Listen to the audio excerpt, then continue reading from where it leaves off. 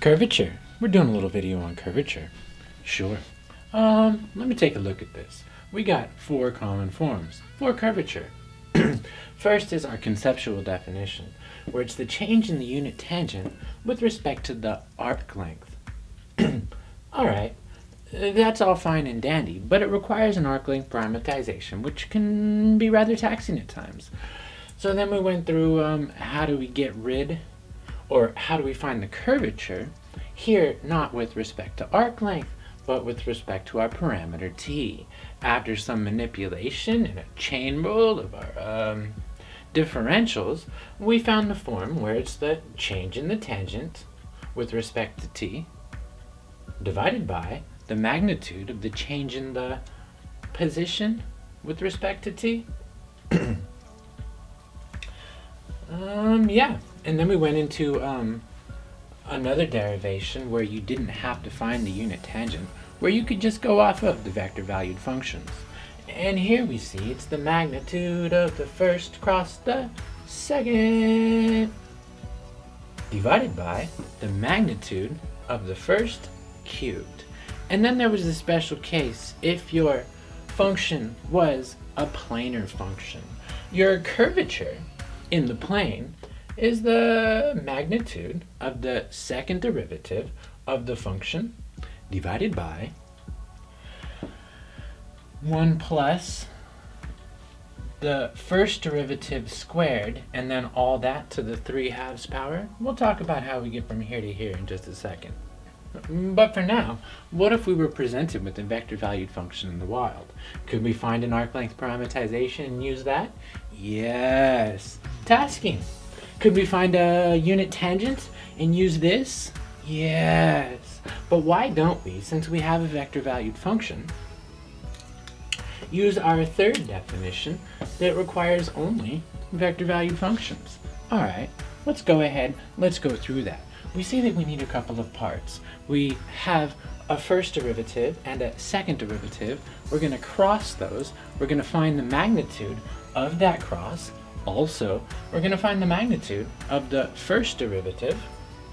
Great. And then maybe we'll evaluate it. So let's go through, let's get those pieces. Our prime t. That gonna be 0, e to the t, and 1. Fun. I'm gonna keep on keeping on. My second derivative, r prime t. Prime t. That's 0, e to the t, and 0. Sure. Now let me cross those two. I'm gonna cross those two. R prime t cross r prime of t. T he. So we're gonna take our determinant. Sure. Where we put the vector I, j, k above it. And when we're doing our crossing, we're using our determinant, and it's whoosh, whoosh. And we see that going to be, ooh, when we come back around, that's minus e to the t. Sure. Now our second column blocked out. Whoosh, 0, minus 0. That gets us 0? Sure. There's more. If I cross out my third column, I'm going to get 0, minus 0, and that's also 0. Excellent. So now what I want to do from there is I want to find the magnitude. And I find the magnitude of the first cross the second. And that's going to be the square root of minus e to the t squared plus 0 plus 0. Both of those squared, of course. After the dust settles, we find this to be e to the t.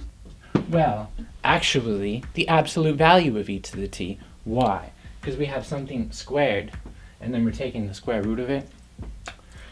But hey, e to the t isn't going to be negative, so we don't need those absolute values. Alright, so what else do I need? If I'm using my third form, I'm going to need the magnitude of the first derivative. Our volume? There it is.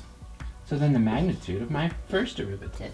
This is going to be the square root of 0 squared plus e to the t squared plus 1 squared. Very nice. So I'm going to find that this is the square root, power raised to a power u, multiply. e to the 2t plus 1. Fun. Now we have all the pieces to find our curvature using this form, our third form down there. So my curvature as a function of the parameter t is gonna be, using this guy, it's the magnitude of the first cross the second, or e to the t, divided by this guy to the third.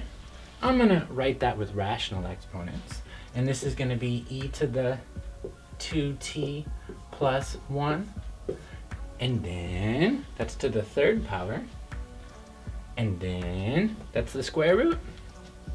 Okay, and then what? You're done.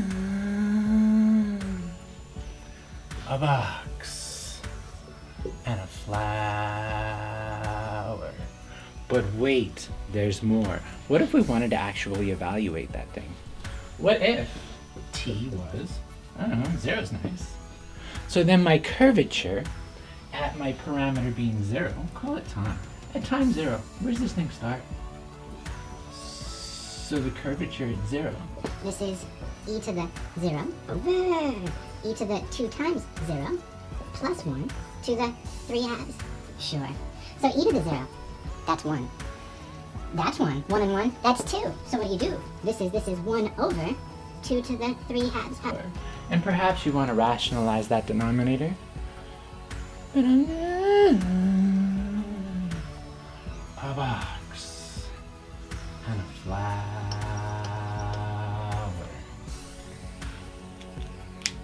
A little something something on curvature.